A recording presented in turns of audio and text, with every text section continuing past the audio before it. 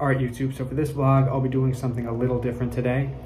And the new theme in question is this. I'll be doing a review of the last movie I saw in the theater and talking about the next movie I'll see in the theater. So, the last movie I saw in the theater versus the next movie I'll see in the theater, and what I expect from, well, what I expected from the last movie and what I expect from the next movie. So, let's dive in.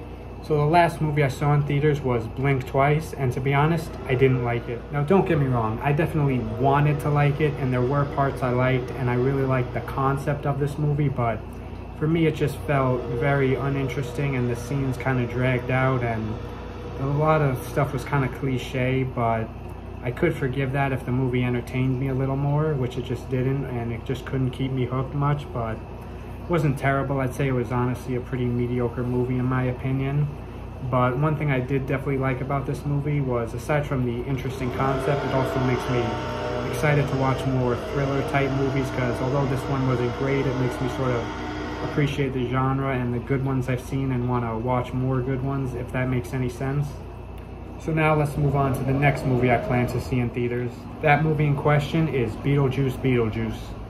So I've mentioned it in a few of my other vlogs, but I definitely have high hopes for this movie and I'm really looking forward to it. Not to beat that point to death, but yeah, so far the pre-reviews have been good, at least the Rotten Tomatoes score and early reactions seem to be good, but to be honest, even if they weren't, I'd still see the movie like I did with The Crow. So yeah, that was another movie I mentioned in the 3 autumn movies I'm looking forward to, and it was alright, but on to more about Beetlejuice 2. So it's coming out this week, which is early September, which is still summer, but in my book it's never too early for a good Halloween movie, which is exactly what I expect of Beetlejuice. The movie looks very promising. The trailers were very funny, entertaining, and very interesting without giving too much of the plot away, so I'm definitely appreciating that, and I do expect the story to be good to this movie. I don't just expect it to be a funny, entertaining movie, although I do also expect it to be funny, entertaining, and it's probably the most important thing of a movie, so it's odd I mentioned that, but overall I have good expectations for Beetlejuice, and I'm really looking forward to seeing it this weekend.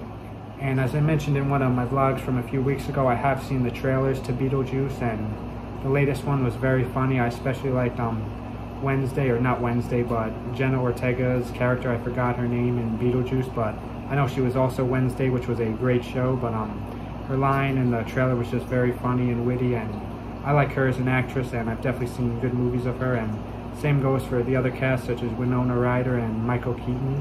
So I'm definitely looking forward to this. I think it has a good cast, which also contributes to a movie, although I haven't mentioned casts of movies too much in my reviews, so that's an idea. A light bulb just went off. So yeah, this was today's vlog. It was a conjoined movie review. Do you guys think I should keep making videos like this or just stick to my normal review points? Just let me know, and thank you all for watching. Stay tuned for more soon. Goodbye.